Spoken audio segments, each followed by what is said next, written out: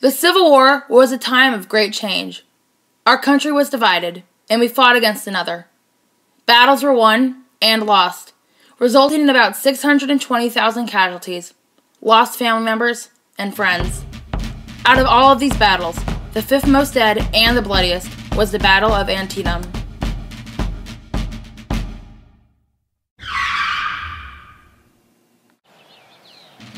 General Robert E. Lee marches into Maryland, taking over towns like Frederick and Hagerstown. McClellan's army moves from Washington, D.C. into Maryland. They meet up in the gaps of South Mountain. The Confederates fall back, and this gives Lee time to find a battleground that he likes. Lee selects a place near Sharpsburg and Antietam Creek among the rolling hills. During this, Stonewall Jackson had taken over Harper's Ferry and joined him. On the afternoon of September 16th, McClellan decides to attack. He wants to corner them and finish them off.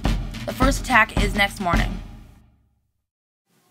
He first wants to take over Dunker Church, but the Confederates occupy high ground above it, and they release heavy fire. The battle quickly becomes some of the most savage fighting of the Civil War. The Confederate pushed the Union back through a cornfield, but the Union pushes them right back. One division of the 12th Corps manages to get past the Confederate lines and reaches Dunker Church. More soldiers come in and enter the West Wood, only to be in a powerful Confederate attack. In mid-morning, the battle changes direction and enters an old sunken farm road. A Union Corps, led by General Sumner, contains 10 regiments, which only of 3 had been in battle. The North Carolinians take control of an old wagon shortcut, which a portion of it is sunken. There, the Union faces 1,700 casualties under General French's division. The Confederates begin to fall back to Sharpsburg, and around 10:30 a.m., 5,600 lay dead, or what is known as the Bloody Lane.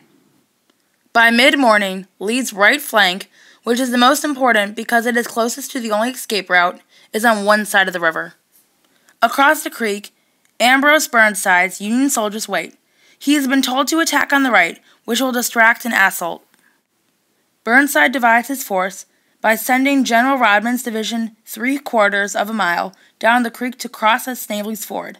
His other division will go across a 12-foot wide bridge.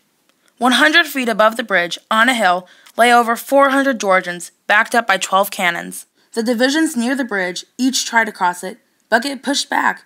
Finally, one pushes right through and takes over the bridge. Around this time, Rodman's division crosses Snavely's Ford, and the Union pushes back the Confederate army. After a 17-mile walk, A.P. Hill's men of the CS approach Rodman's men. This arrival saves Lee's army. The battle ended with 12 hours of brutal fighting and have shrunken Lee's army to 30,000 men.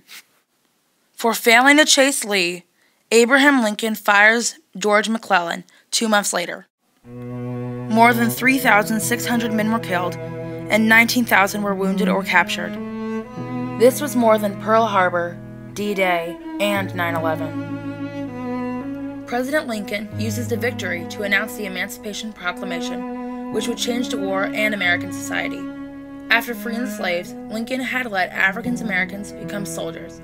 By the end of the war, over 180,000 of them would serve their country.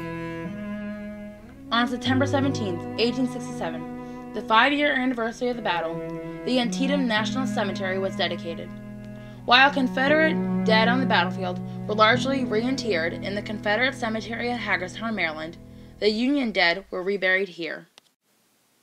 President Andrew Johnson would declare, on the dedication day, "When we look on yon battlefield, I think of the brave men who fell in the fierce struggle of battle, and who sleep silent in their graves. Yes, many of them sleep in silence and peace within this beautiful enclosure after an earnest conflict has ceased."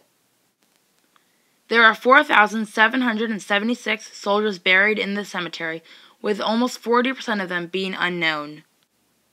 Over St. Patrick's Day weekend this year, I visited Antietam with my Boy Scout troop. We walked through the open fields and forest that once was the bloodiest place in American history. We walked on the bridge and through the sunken road. The Battle of Antietam will always be remembered.